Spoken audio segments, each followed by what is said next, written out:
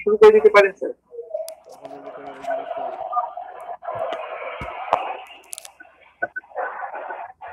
Student এখানে এই deo MS এক্সএফএস সবাই আছে, সবাই আছে।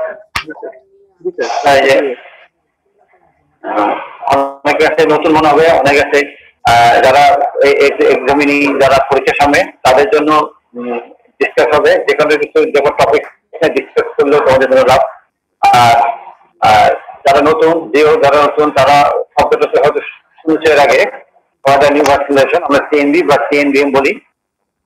তো যারা আগে পড়েনি তারা তাদের বুঝতে টপিক, আর যাদের পরীক্ষার সামনে তাদের জন্য তো পরীক্ষার জন্য কাজে লাগবে, বিশেষ করে short case long case written সব কিছু কাজে লাগবে, খুব ইম্পর্টেন্ট। আমি বিএসএম কে পরীক্ষা দেওয়ার সময় শর্ট কেস করেছিল, অনেকে লং কেস করে, খুব ইম্পর্টেন্ট। আমরা আউটডোরে শুনে অনেক পেশেন্ট পাচ্ছি, সিএনভিএম এর পেশেন্ট পাচ্ছি, খুব ইম্পর্টেন্ট। স্টুডেন্ট হয়তো অনেক সময় বুঝতে কনফিউজ করে যেটা সিএনভিএম নাকি কি কোরিলেটিভ কি প্রবলেম। তো এগুলো ব্যাপারে আজকে ক্লিয়ার করার জন্য আমি টপিকটা আসলে বললাম যে স্টুডেন্টদের পর। তো শুনতে পাচ্ছ সবাই?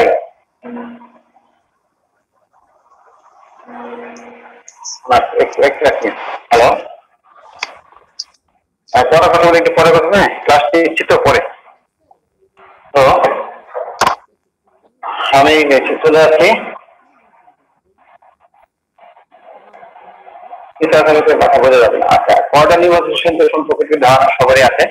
তো আমি একটু সবাইকে বলতে চাচ্ছি যে part of the spectrum of executive age related macular degeneration that consist of an abnormal growth of lesion from the caudal vasculature to the neurosensory retina proportionally. কথাটা কি যারা নতুন তারা বুঝতে পারছো ডেফিনেশনটা? That spectrum of the executive age related macular degeneration. তার মানে কি প্রশ্ন আসে যে এজ রিলেটেড ম্যাকুলার ডিজেনারেশনে নন এক্সিকিউটিভ আছে, সেটা ড্রাই বলি, ড্রাই এএমডি বলি, ড্রাই এমডি, ওয়েট এমডি। এখানে ওয়েট এমডি করছি আমরা executive age related macular degeneration, যেটা কি হয় সেখানে অ্যাবনর্মাল ব্লাড ভেসেল গ্রোথ হচ্ছে from the কোরিও capillary through the book membrane pass করে নিউরোসেন্সরিতে চলে আসছে। মূল ফ্যাক্টরটা সেটাই, সবাই বুঝতে পারবা, কেউ বুঝতে না পারলে আমাকে বলবা, এই আনমিউট করে প্রশ্ন করবা কেউ বুঝতে না পারে। তো ডেফিনেশন সবাই বুঝতে পারছো তো? কোয়ার্টার নিউ ভার্সিলেশন কিভাবে কি হচ্ছে আমরা একটু আগাই সামনে। দেখো একটা সবার জন্য একটি ছবিটা ভালো করে লক্ষ্য করো। আমি তার সাথে স্টোরি দেখো এরপরে মাঝখানে বুক নেবে, তবে রেজিনা, এইটাই দেখো হিস্টোলজিক্যাল ফিচার। এই যে পুরো blood vessel corridor layer, corridor layer, this RP retina prepare এলাম, তারপরে রসপন সেল। তাহলে আমার দেখা যাচ্ছে এইখানে এই যে হলুদ যেগুলো বুসেন জমা হয়, আমরা জানি ড্রাই আই ক্ষেত্রে বুসেন জমা হয়, ড্রাই এআরবির ক্ষেত্রে বুসেন পর্যন্ত আমরা এগুলো বলবো না, সিএনভিএম বলবো না। যখনই এখানে এই যে কোরিও ক্যাপিলারি থেকে ব্লাড ভেসেল এখানে চলে আসলো, বুস্টার পায়াস করে চলে আসলো, নিউরোসে ফর্ম করলো, এই যে শুরু হলো আমাদের সিএনভিএম। এখন এটা কোনটা আমরা পরে আমরা ডিসকাস করি। তাহলে তোমরা তো ফিগার দেখে বুঝতে পারবে যারা, দেখো যে দেখো কোরিও ক্যাপিলারি আরপি নিউরোসে এখানে চলে আসে। সিএনভিএম কনসেপ্ট ডেভেলপ যে number of the condition success মাইক্রিক degeneration.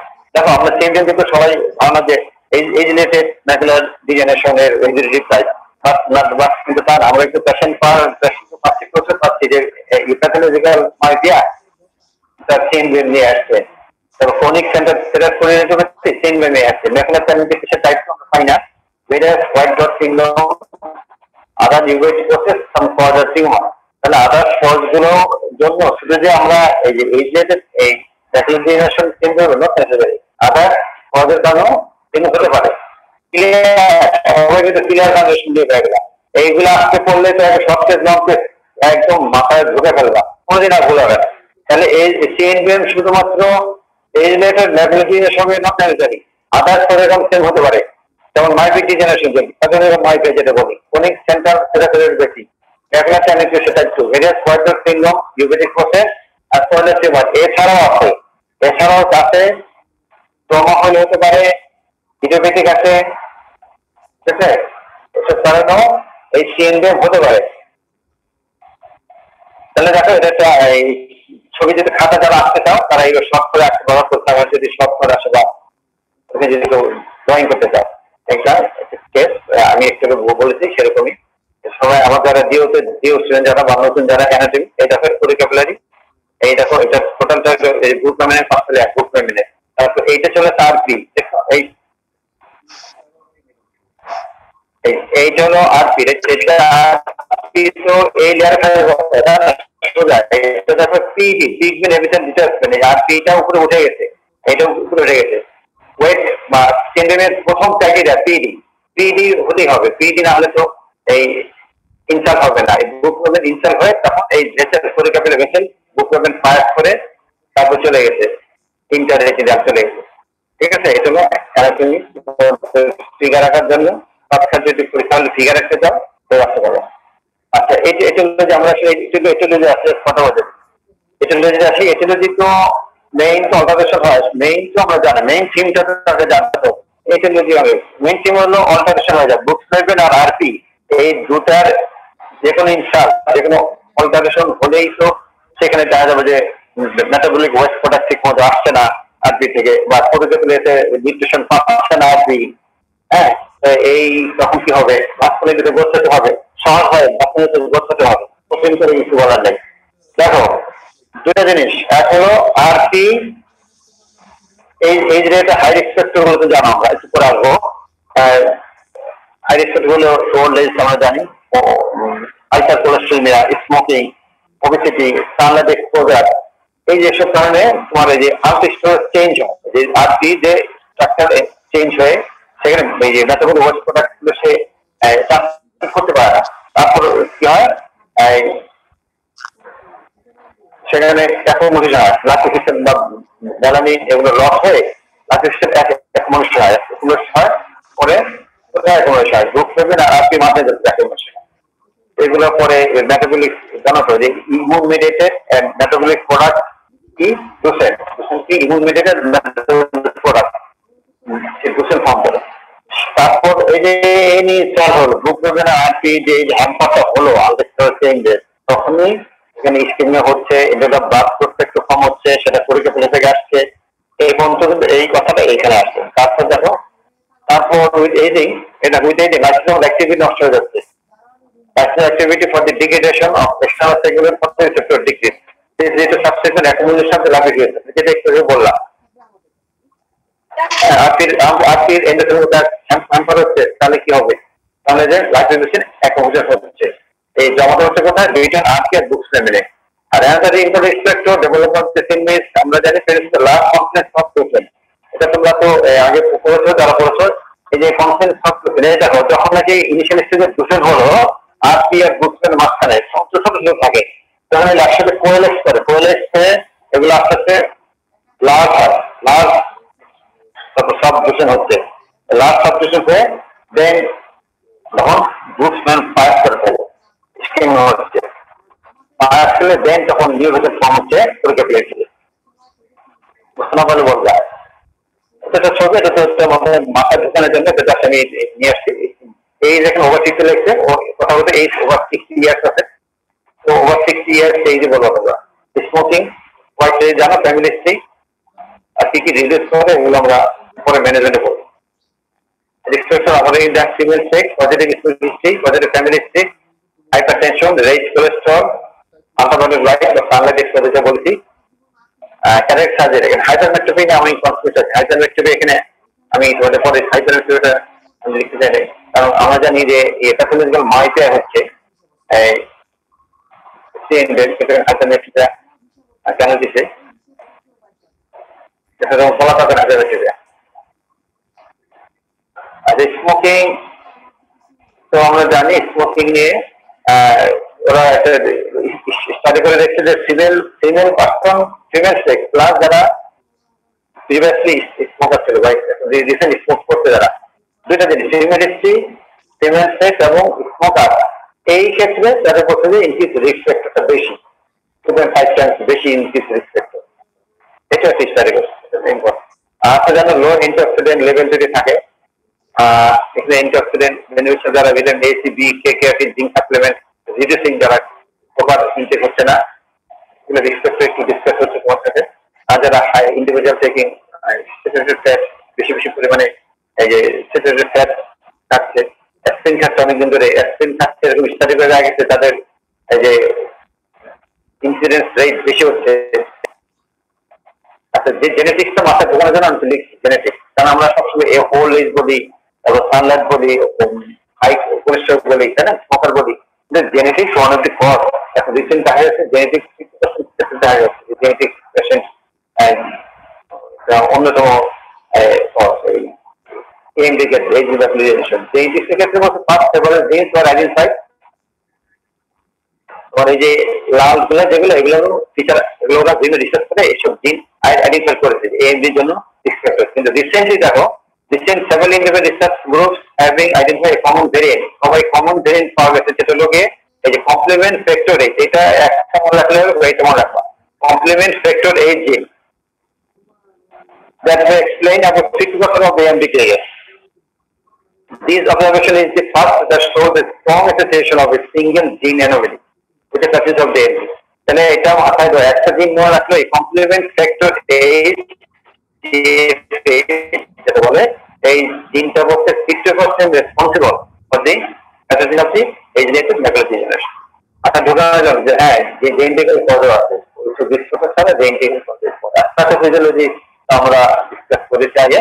অটাদেশন in the normal trans পদ্ধতি মেটাবোলাইট আয়ন্স আর ওয়াটার বুকস্ট্যান্ডার্ড, তো এখানে প্রথম শুরুতে বলেছি একটা বুকস্ট্যান্ডার্ডে অটাদেশন হচ্ছে, তারপরে আরপি লেভেলে নিউট্রিশন স্টেবিলিটি যেটা, সেটাও তোমার অল্টার হচ্ছে, যার কারণে আমি যেটা বলেছি যে পুরো পেপারে থেকে যে আমরা জানি কি আরপির ব্যাপারটা কি, পুরো পেপারে থেকে ডিফারেন্স পাচ্ছে, সেটাও হ্যান্ড পেপার হচ্ছে।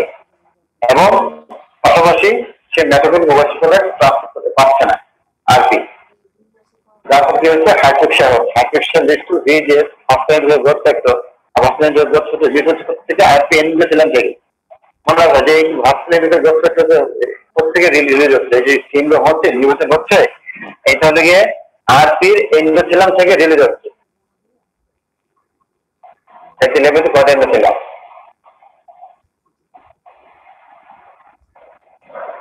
আচ্ছা, ব্রুকসেলের damage required to allows a passage of অ্যাক্রোবা new vascular vessel, এটা আমরা বারবার কি আসছে from the quarter vascular to the break, যে আমি বলেছি। আচ্ছা, তোমাদের কিছু ছবি যারা নতুন, যারা একদম সিএনভি, তারা দেখো কেমন একটা নর্মাল রেটিনা দেখো, নর্মাল রেটিনা ম্যাকুলা দেখো, আর একটা রেটিনা ড্রাই, এই ছোট ছোট গুলো কি গ্রুজেন, তোমাকে ওইটা ছোটগুলো কি? Yes, thank you. দুজন, এই যে হ্যাঁ হ্যাঁ হ্যাঁ, এই তো পারছো, থ্যাংক ইউ। দুজন পরীক্ষা যদি এই পর্যন্ত তুমি থাকো, সব কিছু দেখো, একদম বন্ধ করে বলে দেবে ড্রাই এয়ার। কেন হচ্ছে ড্রাই? এখানে কোনো হেমোরেজ দেখো, হেমোরেজ নাই বা সিকোয়েন্স চেঞ্জ নাই, তাই তো, এই জন্য দুজন এখন। আর দেখো এখানে, দেখো এখানে তোমাদের দেখতে পাচ্ছ এটা। আচ্ছা, এখানে দেখো এই যে ব্যাকুলার আছে, এখানে মাল্টিপল স্পট আছে, দেখো এখানে গ্রোথেট হয়ে ওল্ড হয়ে সেই ব্যাকুলার এই যে কি আরপি সিকোয়েন্স ড্যামেজ হয়ে গেছে, আরপি ড্যামেজ হয়ে নিউরোজেন হয়ে এই যে হেমোরেজ হয়েছে, ইন্টারস্টেল হেমোরেজ, এগুলো ইন্টারস্টেল হেমোরেজ হয়ে গেছে। তারপরে ওয়েট চেঞ্জ ফর্ম করছে। আরো ছবি আছে সামনে, এই একটা ইম্পর্টেন্ট ছবি দেখো, একটা আর্লি এএমডি ক্ষেত্রে ব্রুসেন টু করলাম। হ্যাঁ, আর্লি এএমডি ক্ষেত্রে দেখো এই যে ব্রুসেন, পাশাপাশি একটু কেবল অকাল বলে, অকাল বলতে পারি, পরে আসবো অকাল কি, অকালকে পরে আসবো।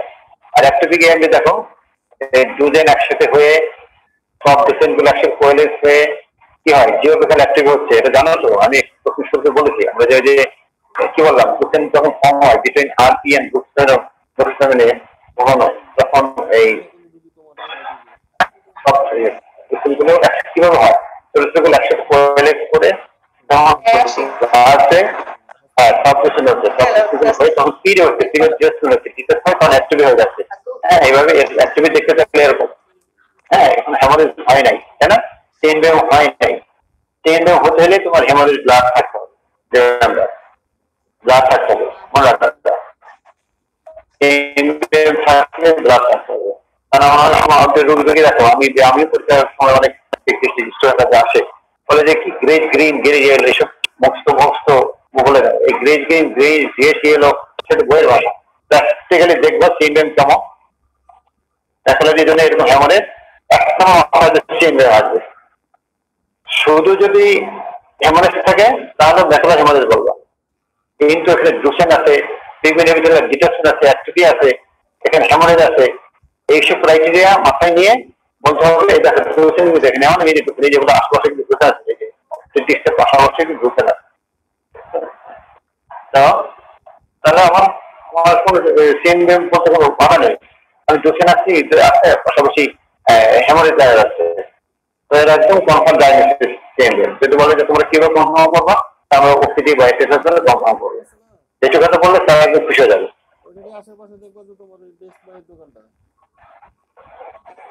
আচ্ছা, ক্লাসিফিকেশন আমরা এখন তাহলে কি রিস্ক ফ্যাক্টর, প্যাথোজেনেসিস, এথোলজি নিয়ে অনেক কথা বললাম। এই নিয়ে কোনো কারো আছে কিনা? আসলে আমি বলতে পারবো নাই। তাহলে বোঝা যাচ্ছে যে সবাই এই পর্যন্ত বুঝতে অসুবিধা হয়নি।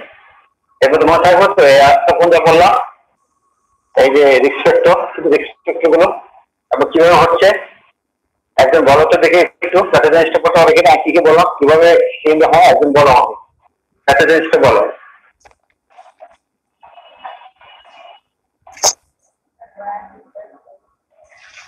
বলতে পারবো কেউ? বলো একজন।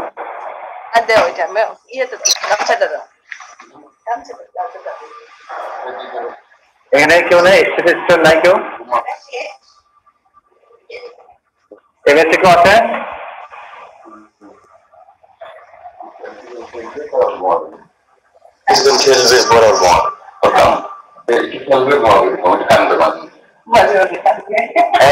থেকে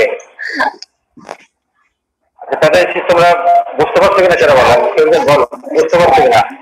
প্যাথোজেনেসিস বুঝতে এই পর্যন্ত কারোর সমস্যা হচ্ছে কিনা সেটা আমাকে বলো। স্যার বুঝতে পারছি স্যার। থ্যাংক ইউ যাই স্যার। ঠিক আছে, এ পর্যন্ত তো ধর্মটা বাকি নেই, কারণ এই তুমি তো করছো, যারা অনেকে যারা বুঝতে পারে নাই, তা আমি ধরে নিলাম আজকে সব বুঝতে পারছে। ঠিক আছে, যাই আচ্ছা, নেক্সট হলে আমরা টাইপে চলে যাই। হ্যাঁ, কথা বল টাইপ দেখো। আমার টাইপ তো বিভিন্ন ক্লাসিফিকেশন, মেইনলি আমরা ক্লিনিক্যাল ক্লাসিফিকেশন যেটা আমরা দেখি থাকি, তবে FFA আর OCT মেইন। এই যে আমরা FFA ক্লাসিফিকেশন আর OCT classification very very important. OCT angiogram যেটা OCT A, হ্যাঁ, তো আমরা আগাবো, সামনে চলে যাই। হিস্টোলজিক্যাল মুভমেন্ট আমরা জানি অকাল, টাইপ 1 অকাল বলা হয়। এটা জানো অকাল কেন বলা হয়? Memory located below the RP বলা হয় কেন? যেহেতু এটা আরপিতে, আরপি লেভেলে নিচে। স্যার একটু স্যার, ওই যে ডক্টর রুলি আপনি একটু মিউট করে নেন, আপনার আনওয়ান্টেড সাউন্ড হচ্ছে। ভালো মিউট করতে এখন প্রতিদিন স্ক্রিনশট চলে যাবে, আমি পাবো না, পোস্ট পাবে, বুঝছো? যে এটা সঞ্জয় পাবে, সঞ্জয়। আচ্ছা, ওই যে ডক্টর রুলিকে মিউট করতে। হ্যাঁ, আচ্ছা, তো আমরা যে নিউক্লিয়ার মেমব্রেন, তো আমরা এবার আমরা এবার চলে গেল ক্লাসে চলে যাচ্ছি। সবাই ইন দ্য মিনটাইম আমাদের যারা পড়ছো আগে তারা জানো যে অকাল আর প্লাস্টিক দুজনে আছে। অকাল হলো আরপি, তার মানে আরপি এখনো পাস করেনি, পাস করে নিউ সেন্টারে আসেনি, সেটা অকাল। একদম মাথা মধ্যে ঢুকে রাখবো, কোনোদিন বলবো না। তাহলে সাইক্লোন সিনভিডাউসের অকাল দেখে ফ্লুরোসেন্ট এনজিওগ্রাফি, ফ্লুরোসেন্ট এনজিওগ্রাফিতে সেটা আমরা বুঝতে পারি। আচ্ছা, পলিপয়েডাল কয়ডাল ভাস্কুলারিটি একটা টার্ম আছে। পলিপয়েডাল কয়ডাল vascularity is a subtype of type 1 কয়ডাল vascularity that is characterised by the presence of folic like aneurysm ডায়ালাইটেশন। অনেক কথা, শর্ট কথা হবে এই যে টাইপ 1 এর সাথে পলিপয়েডাল কয়ডাল ভাস্কুলারিটিটা মাথায় নিয়ে নিবে সবসময়। কেন?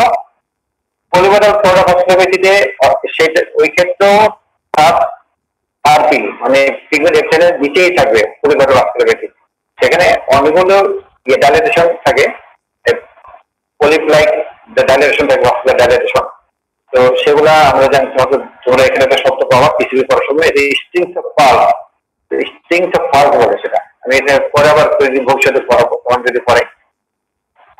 তো পলিপোনা ভাস্কুলোপ্যাথি টাইপ 1 এর একটা সাবটাইপ। কেন পলিপোনা ভাস্কুলোপ্যাথিতেও এরকম নিয়মিত হচ্ছে এবং সেটা আরটি নিচে থাকছে, সেটা আরটি ক্রস করছে না, এই জন্য অকাল টাইপের ভিতরে কিন্তু এটা তিনদের না, পলিপোনা ভাস্কুলোপ্যাথি বলতে হবে। কারণ হলো সেটা আমরা ইন্টারনাম করে দেখি যে সেটা মাল্টিপল স্ট্রিংস অফ পার্টের মতো মুক্ত ধারণার মতো শোনা থাকে এবং ক্লিনিক্যাল অংশ বোঝা যায়। প্লাস দেখা যায় সব মলিকুলার তাদের নিউভাস্কুলার নেটওয়ার্কটা। তো যাই হোক, এই পিসিবিটাও আমরা মাথা ঢুকে রাখবো, এইটাও একটা অকাল টাইপের সাবটাইপ। যারা নতুন শুনেছে আজকে পলিপোনা ভাস্কুলোপ্যাথি আমরা এক্সপ্রেশন পাই আউটডোরে। আচ্ছা, টাইপ 2 হলো, টাইপ 2 তো আমি বললাম যে সাব, এটা হলো সাব রেটিনা। সাব এটা শুধু passes through the RP and located above the RP in the subvennous space. তার মানে টাইপ 2 টাকে কি RP পাস করে যেটা রেটিনাতে যে রেড রেটিনাতে নিউভেসেল আছে, সেটা টাইপ 2, মানে এটাকে ক্লাসিক বলতেছে। টাইপ 3 একটা আছে, টাইপ 3 হলো দেখো নিউভেসেল আসলো টাইপ 2। টাইপ 3 হলো রেটিনাতে ইন্টাররেটিনাল হেমোরেজ হবে, ইন্টাররেটিনাল হেমোরেজ হবে টাইপ 3 তে। পায়াসটা করবে, নিউসেস আসবে, পাশাপাশি ইন্টাররেটিনাল হেমোরেজ হবে। এখন সেটা এই রেটিনাল এনজিওপ্যাথি পলিপারেশন একটা কথা আছে, এইটাও ইম্পর্টেন্ট। তোমরা হয়তো তোমরা এইটাই ইম্পর্টেন্ট, রেটিনাল এনজিওপ্যাথি পলিপারেশন আরএপি যেটা বলে আমরা আগে পড়েছি। টাইপ 1 এর সাথে রিলেটেড পিসিবি পলিপারেশন হয়েছে, আর টাইপ 3 এর সাথে রিলেটেড রেটিনাল এনজিওপ্যাথি পলিপারেশন। এটা কি হচ্ছে, এখানে ইন্টাররেটিনাল এবং সাব রেটিনাল হেমোরেজ হচ্ছে এবং নিউভেসেল ফর্ম হচ্ছে। তোমাকে ঢুকে দেবো, দেখো এটা ইম্পর্টেন্ট। তোমাদের সব যারা নতুন যারা পড়ছে তারা একটু রিভাইজ হয়ে যাবে। একদম সহজভাবে তোমাদের জন্য আমি এই ছবিটা নিয়ে এসেছি। এই দেখো নর্মাল রেটিনার ক্ষেত্রে এটা খুব সুন্দর গ্রুপ নেবে, তাই না? আরপি, এই যে আরপি হবে, এটা হলো আরপি, আর এটা পুরো ক্যাপিলারি, এগুলো দেখো এই পরিক্রমা যদি সব সুন্দর, এটা নর্মাল এটা যখন দেখো ডায়নোমিতে যে জীবনে ভুল বানা ছবি দেখে, এটা করে ক্যাপিলারি, এটা আরপি, আরপি মাঝখানে ডুসেন, ঠিক আছে?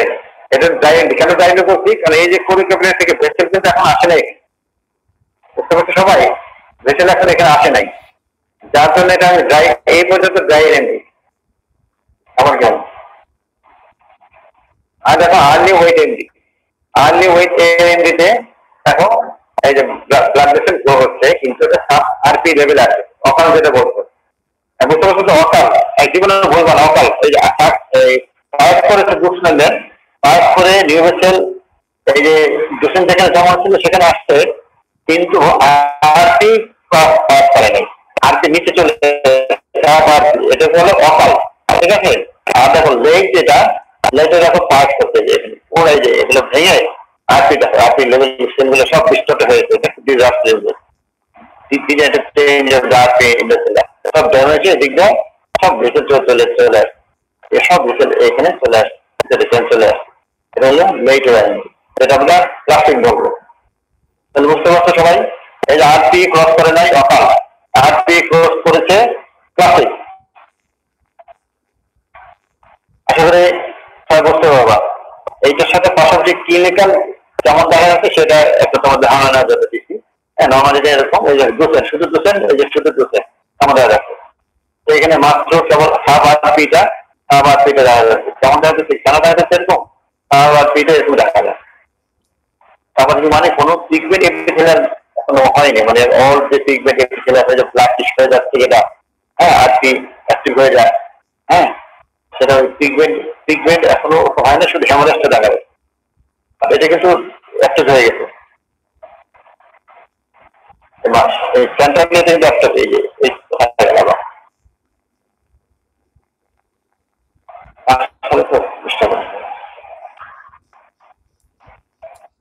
বুঝতে পারছো ছবি? আর পরেরটা নিচে যেটা, সেটা হলো এই যে ওল্ড একটা বেসিক ফর্ম আছে, তার বোঝা যাচ্ছে তার নাম যেটা লেট ওয়ারেন্টি, কাজটা অধিক চলে যাবে। তাহলে এটা ওল্ড হয়ে গেছে, ওল্ড হয়ে স্টার হয়ে গেছে। আচ্ছা এবার আসুন ডায়াগনোসিস। আমরা প্রথম টাইপটা একটু দেখলাম, টাইপটা আরো আমরা আসবো সামনে। ডায়াগনোসিস দিয়েও টাইপ আমরা খেতে ডায়াগনোসিস একটু দেখে না, সবাই তো জানো এটা আমরা 100 ডিগ্রিতে নর্মালি ড্রাই এন্ডি সব ভিজন দিকে যায় না, কিন্তু চেম্বারে একদম 100 ডিগ্রি হয়ে যাচ্ছে। চেম্বারে 100 ডিগ্রি ভিজুয়াল অ্যাক্টিভিটি হচ্ছে, মেটামরফোসিস হচ্ছে। মেটামরফোসিস জানো তো সবাই, ডিস্টরশন অফ অবজেক্ট, যেখানে একটা অবজেক্ট দেখতে নর্মাল ডিস্টরশন অবজেক্ট মেটামরফোসিস। আচ্ছা রেটিনাল এক্সামিনেশন হচ্ছে গ্রেইশ ম্যাকুলার লেশন, যেটা তোমরা মাথায় রাখবে। Greyish macular lesson associated with সাবরেটিনাল fluid, disturb macular edema, এক্সুডেশন and haemorrhage. হ্যাঁ, এই ক্লিনিক্যাল ফাইন্ডিংস থাকে। এখানে দেখো এই যে গ্রেইশ ম্যাকুলার শব্দ করতে হলে বলো, একটা সাদা দেখা যাচ্ছে গ্রেইশ ম্যাকুলার লেশন না, এটা বই আছে গ্রেইশ গ্রিন অথবা গ্রেইশ ইয়েলো, দুইটা কথা গ্রিন বই আছে। সংস্কৃতে গ্রেইশ গ্রিন লেখা, কিন্তু গ্রেইশ ইয়েলো হয়, ঠিক আছে? গ্রেইশ গ্রিন বা গ্রেইশ ইয়েলো ম্যাকুলার লেশন, মাথা মধ্যে গ্রিন ঢুকে রাখবে না। তোমরা যে সংস্কৃতে গ্রিন লেখা সবাই আউটডোরে এসে দেখে খেলে গ্রিন হবে, গ্রেইশ গ্রিন খোঁজা টাকা হয়। ওখানে দুশন থাকবে, আরপি চেঞ্জ থাকবে, আপনি চেঞ্জ করে বলবে আপনি এগুলি একটা আরপি অ্যাক্টিভ হলে যেমন বোঝা যায় এরকম একটা রিলেশন থাকবে, এবং তার পাশে দিকে হেমারেজ থাকবে, হেমারেজ থাকবে। ফ্রেশ হেমারেজ হয়তো ফ্রেশ হেমারেজ থাকবে, ওল্ড হলে সেটা ব্ল্যাকিশ হেমারেজ থাকবে। এই কয়টা পয়েন্ট দেখে চেইন ডায়াগনোসিস করে ফেলবে, ওয়েট ডায়াগনোসিস। সাথে আবার ফিক্সচার আছে, দেখবেন সাথে দেখবেন চেঞ্জ অথবা হেমারেজ থাকবে, সেটা কারণে আমরা চেইন বলবো। সেটা হেমারেজটা সেটা ওল্ডার ফেস যেটা হোক, কিনে গেলে আমরা কিভাবে দেখবো, এই জন্য এই কথাটা এখানে করা। আচ্ছা ফাঙ্গাস কেন্দ্রকে দিয়েও এখানে একটা বলছেন কথা মাঝে মাঝে আইসিজিও ইম্পর্টেন্ট, যেহেতু আইসিজি আমাদের এই ক্ষেত্রে খুবই ইম্পর্টেন্ট না। আইসিজি আমরা যেটা বললাম পরিফারেশন অর্থাৎ পিসিবি, সেক্ষেত্রে ইম্পর্টেন্ট, কিন্তু নর্মালি চেইনমেন্ট যেটা অত গুরুত্বপূর্ণ করে না। মেইনলি এক্সপেক্ট দিয়ে আমরা ক্লাসিফিকেশন করি ক্লাসিক এবং অকাল। এখন আমার মনে কাজটা ডিভাইডেশন ডিভাইডেড ক্লাসিক, আমরা ইন্টারমিডিয়েট দেখো তোমরা পড়ে রাখবে, তাই না? ক্লাসিক কোনটা আর অকাল কোনটা। এখানে একটু ছবির মাধ্যমে একটু বোঝাতে যাচ্ছে তোমাদের, এখানে এটা দেখে রাখলে ভালো হবে, তাহলে বলতে পারবে। এই দেখো এটা ডিফারেন্স করা যাবে তোমার এই যে অকালটা দেখো, অকালতে এসএফ এর মাধ্যমে কিভাবে বলবো। প্রথমে তো আমরা ক্লিনিক্যালি টাইপগুলা ডায়াগনোস করলাম, এবার আমরা এসএফ এর মধ্যে ডায়াগনোস করবো। এসএফ এর মাধ্যমে করবো কিভাবে, এই দেখো এখানে দুশ্চেন আছে, ক্লিনিক্যাল বোঝা শিখেছি। এখন এটা অকাল বুঝতে হলে আমাদের এসএফ করতে হবে, কারণ অনেক সময় যে সাব আরপি ব্লাড দেখা যাচ্ছে না, তাই না? দেখা যাচ্ছে না, তখন এফেক্ট করবো। এফেক্ট করে দেখো এই যে ইনক্রিজ ইন্টেন্সিটি, দেখো এখানে ইনক্রিজ ইন্টেন্সিটি বুঝতে পারছো সবাই, তারা তারা বলবা এই যে ইন্টেন্সিটি বাড়ছে, কিন্তু এখানে কিন্তু ওই যে হাইপোফ্লোসেন থেকে পরে এই যে ইন্টেন্সিটি হাইপোফ্লোসেন হয়ে এই যে ইন্টেন্সিটি বেড়েছে, এই যে ইন্টেন্সিটি, তাহলে ইন্টেন্সিটি বাড়া মানে লিকেজ, লিকেজ হওয়া মানে নিউভেসেল এখানে থাকে। এইটা হলো অকালতে অকাল ক্লাসিফিকেশন বুঝতে হবে যে ইন্টেন্সিটি বাড়ছে। এখন আমরা যেটা প্রশ্ন করি যে ইন্টেন্সিটি বাড়ছে আর এই যে সিএসসিআর, এটা কিন্তু সিএসসিআর এর ক্ষেত্রে আর এটা এখানে শেয়ার করবো। সিএসসিআর এর ক্ষেত্রে ইন্টেন্সিটি এবং সাইজ দুটাই বাড়বে, কিন্তু এখানে শুধু ইন্টেন্সিটি বাড়বে, সাইজ বাড়বে না। লক্ষ্য করো এই এখানে যাদের ছিল এখানে ততটুকু আছে, সাইজ এর ভিতরেই বাড়বে কিন্তু বেশ বেশি হবে, কিন্তু সিএসসিআর ক্ষেত্রে সাইজ বাড়বে। প্যাটার্ন ইনভলভ প্যাটার্ন তোমার ইন্ডোমিটার জানো।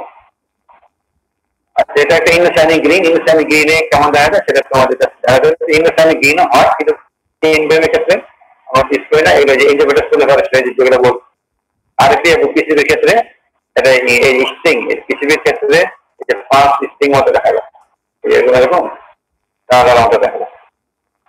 আচ্ছা এফএফ এর ক্ষেত্রে গেল, এফএফ এর ক্ষেত্রে দেখো একটা জিনিস এফএফ এর ক্ষেত্রে আমরা দুইটা টাইপ কিন্তু বললাম, অকাল আর প্লাস্টিক। 3 নাম্বারটা কিন্তু এফএফ এ বোঝা যায় না।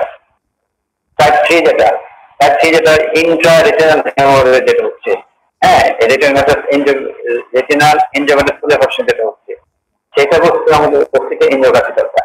এখন রিসেন্ট টেকনোলজি বেড়েছে অস্থিতে এনজিওগ্রাফি। অস্থিতে এনজিওগ্রাফি নিয়ে একটু কথা বলে আমি শেষ করে দেবো তোমাদেরকে, কথা মনে আছে? বেশিক্ষণ নাই মানে। তো এটা একটু সবাই দেখো অস্থিতে এনজিওগ্রাম সম্পর্কে।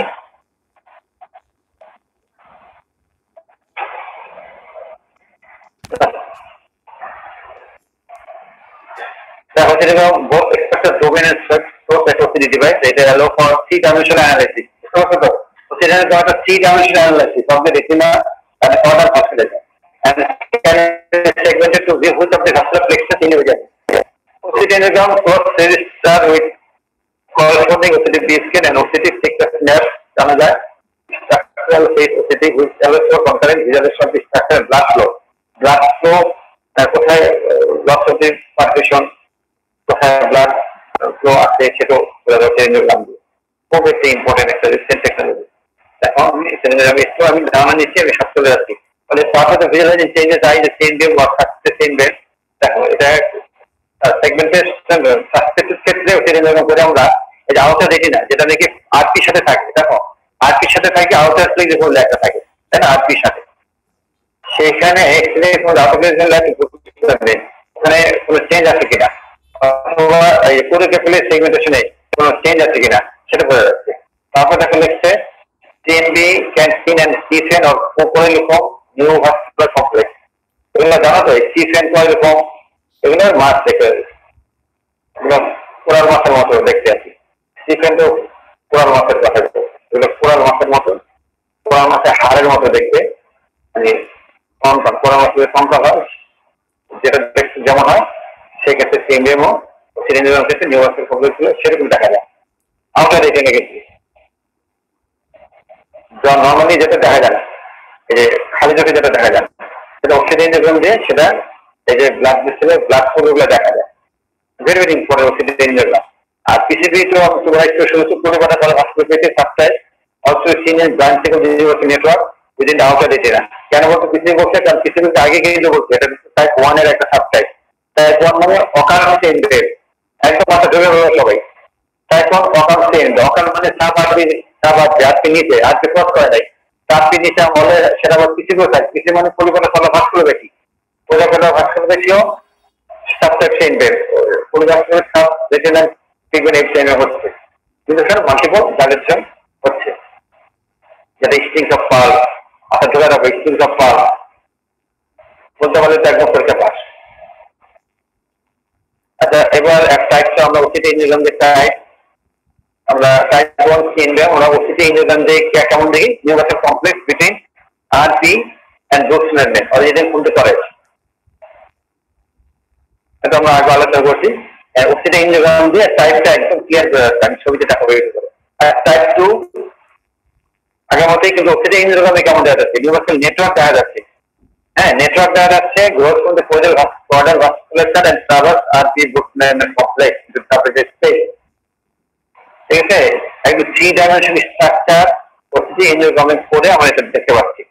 টাইপগুলোতে ইঞ্জিওগ্রামটা মাথা ঢুকে বুঝতে পারছো আশা করি। এইগুলো এই দেখো, এই যে টাইপ 1 সাব রেটিনাল, এই যে আরপি ক্রস করে নাই, এটা ওসিটি ইঞ্জিওগ্রাম একটা 3-ডাইমেনশন ওসিটি ইঞ্জিওগ্রাম। এই যেখানে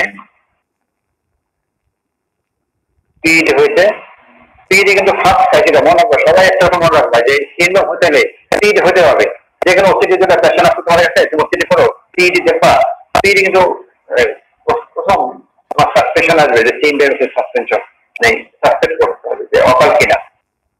দেখো পিডি কিন্তু ও ম্যাকুলার থিকনেস কিন্তু বাড়ে নাই, দেখছো, মানে সিস্টেম ম্যাকুলার এরিয়া কিন্তু হয় নাই, শুধু পিড হয়েছে, এটা পেজ হয়েছে তার মানে, এবং এটা বুকস্টামেন্ট এলিমেন্ট ডিস্টর্টেড হয়ে গেছে, বুকস্টামেন্ট এলিমেন্ট, তাহলে এটা অকাল। ঠিক আছে, এবং আরো এই যে 3-ডাইমেনশন সিস্টেম দিয়েছে, এটা কেন নিয়েছে, এই যে নেটওয়ার্ক ভাস্কুলার নেটওয়ার্ক দেখা যাচ্ছে, এই যে নেটওয়ার্ক দেখা যাচ্ছে, কত একদম মাইক্রোস্কোপিক ভিউতে এটা করছে। এনজিওগ্রাম করে একদম আরটির নিচে যে নিউভেটা হচ্ছে, এই যে নেটওয়ার্ক সেটা দেখা যাচ্ছে এদিকে। এখন কোন ডায়াগনোস এটা অকাল করা যাবে না। কিন্তু এখন ক্লিনিক্যালি কিন্তু বোঝার উপায় নেই, ক্লিনিক্যালি কিন্তু বুঝতে হবে না ম্যাকুলার ডিস্ট্রফি না ম্যাকুলার কি পিইডি কিছু করতে হবে না। যেহেতু ওষুধ চেঞ্জ করলে একদম পিইডি বোঝা যাচ্ছে, পিইডি হয়ে হ্যাঁ অকাল নিউভেজাল হচ্ছে this is so weak you can say this অকাল। আচ্ছা টাইপ 2 যেটা এই দেখো এটা তো অকাল, এটা তো দেখছো সামনে নাই সঞ্জয় টাইম কত পর্যন্ত 40 পর্যন্ত একটা সঞ্জয় তোমাদের টাইম কত পর্যন্ত 10টা থেকে স্যার 10টা থেকে 11টা, আরো 15-20 মিনিট আছে স্যার। আচ্ছা 15টা ঠিক আছে না 11টা আবার নতুন স্যারের ক্লাস না স্যার 11টায় স্যার, 11টার আগে না স্যার। হ্যাঁ কাজে ছেড়ে দিতে হবে একটু 10টা থেকে ছেড়ে দিতে হবে আর আবার ঢুকবে।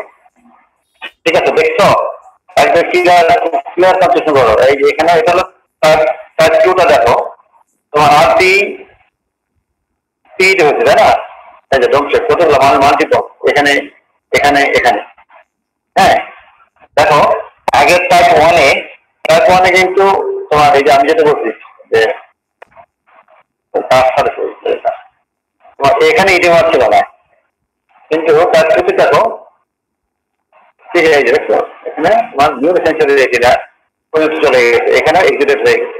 আগে ছিল এই এখানে, এখন এই যে তোমার দেখো হার্টবিট এখানেও তোমার এক্সিডেন্ট হয়ে গেছে। এবং এগুলো হলো ব্লাড ভেসেল এগুলো হলো নিউ ভেসেল এগুলো ডিস্ট্রাক্ট হয়ে আরটি ডিস্ট্রাক্ট হয়ে ভিতরে ঢুকে পড়ে আসবে। এটা হলো প্লাস্টিক টাইপগুলো আমার যেটা হয়ে গেছে। প্লাস্টিক টাইপের দেখতে কেমন দেখা যাবে, এই যে আরো প্রভিডেন্ট দেখা যাবে। আগেরটা যেটা দেখছো একদম প্রভিডেন্ট আছে ভেসেল ইন্টার মানে রেটিনাল সাবরেটিনা চলে আসছে, সেটা দেখতে যাচ্ছে লিকেজ হয়ে লিকেজ হচ্ছে। নিউ ভেসেল লিকেজ জানো তো, সবাই এটা জানো তো, এই যে নিউ ভেসেল এগুলা হাইপার রিফ্লেক্টিভ থাকে কিন্তু ব্লাড থাকলে হেমোরেজ থাকলে কিন্তু আবার হাইপো রিফ্লেক্টিভ থাকে। ব্লাড যদি জন্ম হয় সেখানে কিন্তু হাইপো রিফ্লেক্টিভ থাকে, মানে দেখা যাচ্ছে।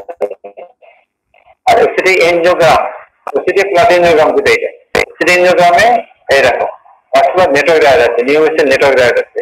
এবং এটা তো যদি শুধু এরকম দেখা যেত আর শুধু পিইডি থাকতো তাহলে আমরা অকাল বলতাম, যেহেতু পিইডি ছাড়াও উপরে চলে গেছে নিউ ভেসেল এলিভেশন হয়ে গেছে, ফুলবাল এই যে এলিভেশন হয়ে গেছে, তখন সেটা অকাল বলা যাবে না, তখন ক্লাসিক স্ট্যাটিক চলে যাচ্ছে না।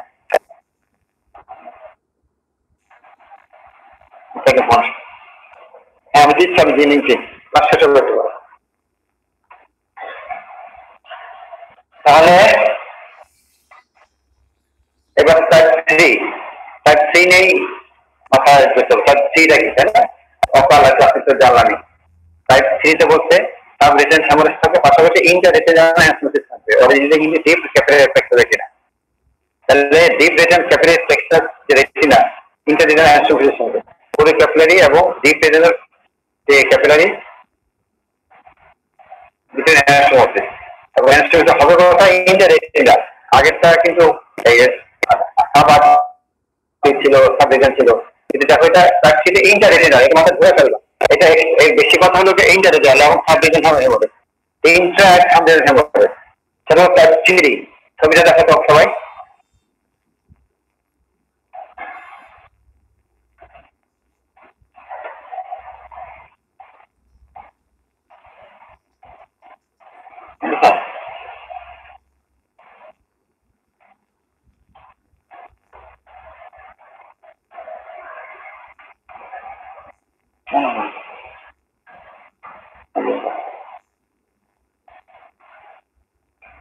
আমাদের দেখো ছবিটা দেখো,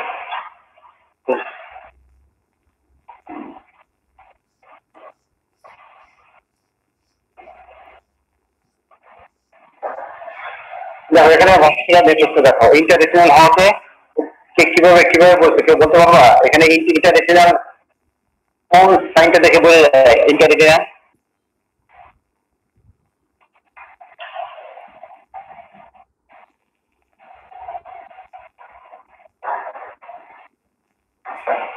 ইন্টার রেটিনাল দেখো, আমি একটা কি বলছি ব্লাড থাকলে এরকম যে ব্লাড এইটাতে হেমোরেজ থাকলে কেমন দেখা যাবে, কালার গুলো দেখা যাবে, এটা হেমোরেজ এগুলো সব দেখছো, হেমোরেজ ছবি আরো সুন্দর আছে, ওকে দেখাবো। এই যে হেমোরেজ, ভিতরে হেমোরেজ গুলো কি দেখা যাবে, এই যে এরকম হাইড্রোফ্লোরেসেন্ট দেখা যাবে। এই ফাইট করে পিডি হয়ে এই যে আরটি ফাইট করে একদম ইন্টাররেটিনাল এখানে প্লেক্সটা ফর্ম করছে, এক ইন্টাররেটিনাল সামনে চলে আসছে, প্লেক্সটা এখানে একদম সামনে চলে আসছে। তুমি ট্যাগ ছিলি আমার নাই, তাহলে এই পর্যন্ত সবাই বুঝতে পারছো?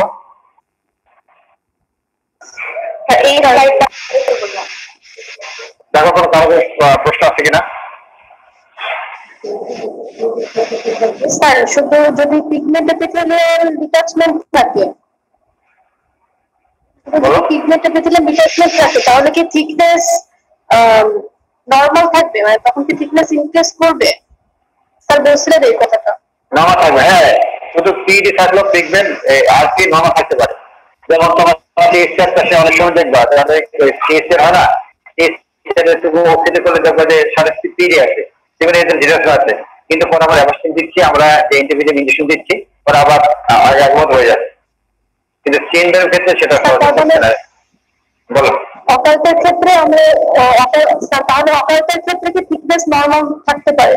থাকতে পারে, হ্যাঁ, ওরা থাকতে পারে, থাকতে পারে, কিন্তু রিস্ক ফ্যাক্টর, ওখানটা হলো রিস্ক ফ্যাক্টর, মানে আর্লি স্টেজ অফ এই ওয়েট এআরএমডি, আর্লি স্টেজে ওয়েট এআরএমডি ক্ষেত্রে ইনজেকশন দিলে অনেক এটার প্রগনোসিস পাওয়া যায়। বুঝতে পারছো? দেখো আর কোনো প্রশ্ন আছে কিনা সবার, দেখো তাহলে আজকে আমরা কি কি জানলাম, রিস্ক ফ্যাক্টর গুলো জানলাম। রিস্ক ফ্যাক্টর গুলো তোমাদের মাথার মধ্যে ঢুকে পড়বে, এই যে পড়াশোনা ঢুকে পড়বে রিস্ক ফ্যাক্টর, দেখার সমস্যা না হয়। রিস্ক ফ্যাক্টর গুলোর কারণেই আর্টিস্টের চেঞ্জ হচ্ছে, স্ট্রাকচার চেঞ্জ হচ্ছে, আর কি আর চেঞ্জ হয়, সেখানে এই যে লাইফ এক্সপোজার হচ্ছে, মেটাবলিক ওয়েস্ট প্রোডাক্ট এগুলো চাকরি করতে পারছে না, ডিসেন্ট হচ্ছে। ডিসেন্টটার কম্পোজিশন কি জানো তো? একদম বলতো ডিসেন্টটার কম্পোজিশন কি, কি কি নিয়ে ডিসেন্ট ফর্ম করছে, ডিসেন্টের কম্পোজিশন বলা যায় ওটা বলবো কেউ?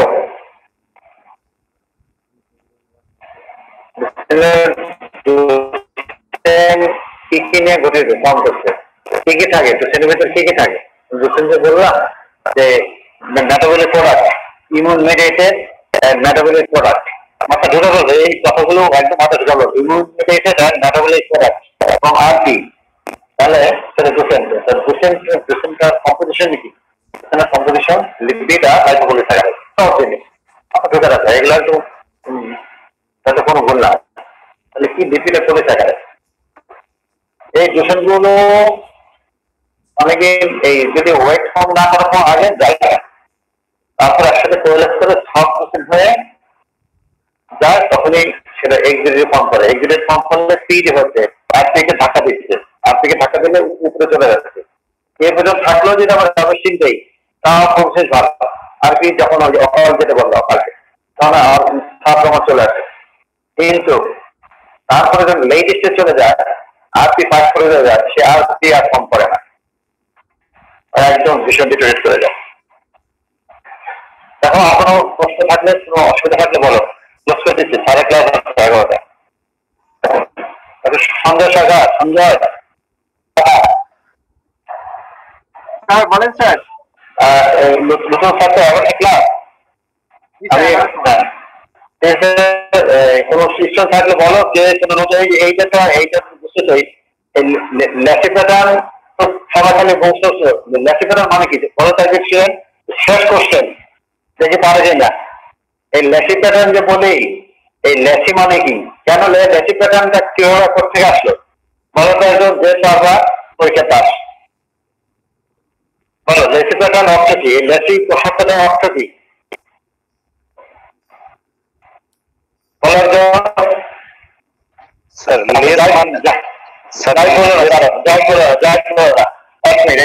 হরিয়ানাদের বলো, হরিয়ানাদের বলো তো দেখেই, ওই এমএস স্টুডেন্ট হরিয়ানাদের আনমিউট করো।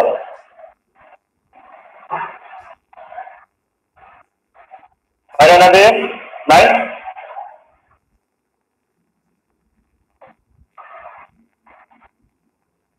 গাইড ছাড়া আরেকজন বলুন দেখি।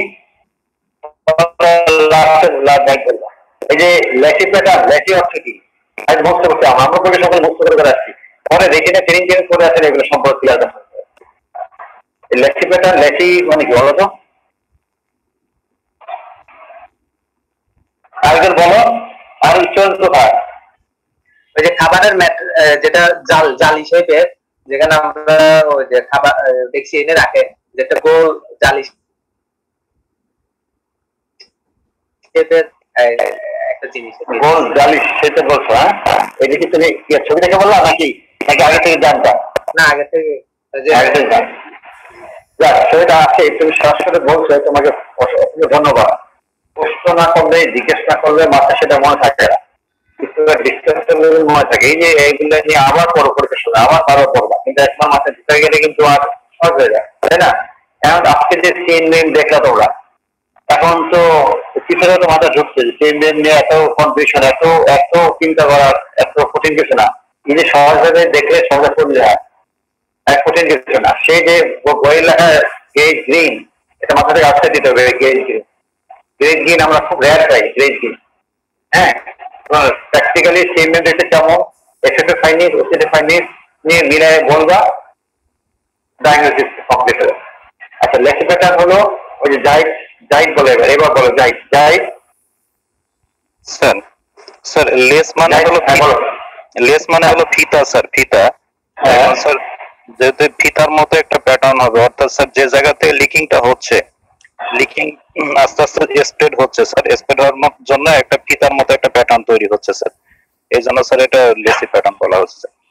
হ্যাঁ, লেস হলো ফিতা মানে কি? লেস কখন আসছে, ওই যে বাচ্চাদের ফরকের জামা পরে দেয়, ফরকের মধ্যে ফরকে যে হাতটা বা সামনে এরকম গোল গোল দেখো যে ফুলের মধ্যে দেওয়া রাখে, এটাকে লেস ফিতা দিয়ে, ঠিক আছে তোমার কথা, লেস ফিতা দিয়ে রাউন্ড শেপ করে রাখে, জামাতে ডিজাইন করে হাতের মধ্যে, ব্লাউজের পাশে লেস মতো লাগে এক্সট্রা, মানে লেস মানে এটা এক্সট্রা একটা মানে সৌন্দর্য বৃদ্ধি করে ফিতা, লেস ফিতা দিয়ে এটাকে, সেই জন্য লেসি প্যাটার্ন কথা। ঠিক আছে, যাই লেস ফিতা দিয়ে আমরা যে ফরকের মধ্যে যে ডিজাইন থাকে গোল গোল, রাউন্ডের গোল গোল থাকে, সেটার মধ্যে দেখতে দেখেই এটাকে লেসি প্যাটার্ন বলবো। এছাড়া কোনো এখানে আর কিছু কঠিন কিছু না। দেখো এখানে লেসি প্যাটার্ন বলছে, কিন্তু পরে লেসি প্যাটার্ন না, দেখো একদম দুটো লেসি প্যাটার্ন। তুমি যদি এফএফএ করে এরকম পাও, তুমি কনফার্ম ডায়াগনোস করে ফেলবা, যেটা ক্লাসিক ডায়াবেটিস। আমার কোনো মানে চিন্তা করার কারণ নেই। যদি লেসি প্যাটার্নটা বুঝতে না পারো, তখন একটু কনফিউজ হয়ে যাবে, কারণ এটা কখনো আরপি না, এটা কখনো পিসিবি না। পিসিবি পরিবর্তন অন্যরকম হবে, ওগুলো একদিন করাবো। পিসিবি আরপি এগুলা ওরা একদিন করাবো, এগুলো শর্ত রাখতে পারে সবাই। ঠিক আছে, আজকে পর্যন্ত থাক, 4:52 বাজে। আর কোনো কোশ্চেন নাই সবার? ডক্টর সঞ্জয় বলো, আর বলো ডক্টর সঞ্জয়, দেখেন প্রশ্ন যদি না থাকে, তাহলে প্রশ্ন না থাকলে লিভ করে দেন সবাই, ক্লাসের জন্য রেডি করতে। আমি স্যারের সাথে একটু কথা বলি স্যার, কখন ঠিক আছে, দেখো তোমরা চেঞ্জের উপরে কারো কোশ্চেন থাকলে এখনো দেখো, কোনো বোঝার কোনো বাকি থাকলে। স্যার একটু বলবো স্যার, এই ক্লাসিফিকেশনের ক্ষেত্রে অ্যানজিওগ্রাফিক ক্লাসিফিকেশন আমরা দুইটা বলবো, একটা হচ্ছে অকাল্ট আর একটা ক্লাসিক স্যার। আর যেটা আমরা টাইপ 1, টাইপ 2, টাইপ 3 বললাম, যেটা কি স্যার ক্লিনিক্যাল ক্লাসিফিকেশন বলবো না ওসিটি ক্লাসিফিকেশন বলবো স্যার? এটা OCT classification, OCT sir. Thank you sir. Clinically অকালার ক্লাসে যাবো, ওসিটি ক্লাসিফিকেশন ছাড়া টাইপ বোঝা যাবে না, কারণ ইন্টাররেটিনাল সাবরেটিনাল সব একই রকম ডায়াগ্রাম করবে। ইন্টাররেটিনাল সাবরেটিনাল একদম ক্লাসিক থেকে টাইপ 2 আর টাইপ 3 ডিফারেন্সিয়েট করতে হলে ওসিটি মাস্ট।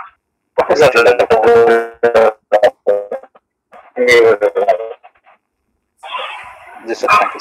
ঠিক আছে, তাহলে আমার ওটিতে ঢুকতে হবে আবার। তাহলে সবাইকে তাহলে ধন্যবাদ জানাচ্ছি। আমি আমার ইন্টারনেট কানেকশন আনস্টপ হয়ে গেল, সবাইকে ধন্যবাদ জানাচ্ছি, সবাই অ্যাটেন্ড করছে। Sir thank you sir. আপনাকে ধন্যবাদ স্যার। ওকে, সঞ্জিতা নারী আপনাকে ধন্যবাদ বললো, ঠিক আছে। তার কোনো টপিক, সবাইকে একটা আমার রিকোয়েস্ট, তার কোনো টপিক যদি বুঝতে সমস্যা হয়, কোনো টপিক বুঝতে পারা হয়, মনে করে সার্চ করে এসে বা বিপদটা করেছে ওরা অন্য আরো পরে যদি তোমার বুঝতে চাও হাতে বলবা, হ্যাঁ একদম সব করে বুঝাই দেবো। কোনো টপিক ম্যানেজমেন্টটা কখন করা যাবে? ম্যানেজমেন্টটা নেক্সট আবার জন্য করবো, ঠিক আছে। ম্যানেজমেন্টটা তো ইম্পর্টেন্ট, ম্যানেজমেন্ট তোমরা বই থেকে দেখতে পারো। ম্যানেজমেন্টে তো